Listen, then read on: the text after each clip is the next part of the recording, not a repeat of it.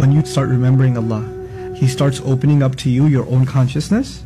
He starts making you aware of the things that are deep inside you that you weren't even aware of, and you become a better human being, a healthier human being. You're able to combat some of the bad behaviors that you have, some of the emotional stress that you have. Some people get very nervous, some people get very scared, some people get very angry, and they don't know why they get that way.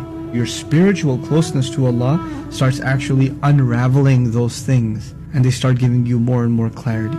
The Quran says, وَلَا تَكُونُوا كَالَّذِينَ نَسُوا اللَّهَ فَأَنْسَاهُمْ أَنفُسَهُمْ. Don't become like people who forgot Allah, so Allah made them forget themselves. Now what's the opposite?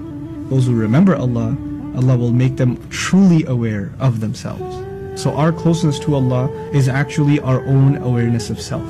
It alleviates us from so many sadnesses and so many negative emotions in life, and saves us so much trouble in all of our relationships, even the one we have with our own selves.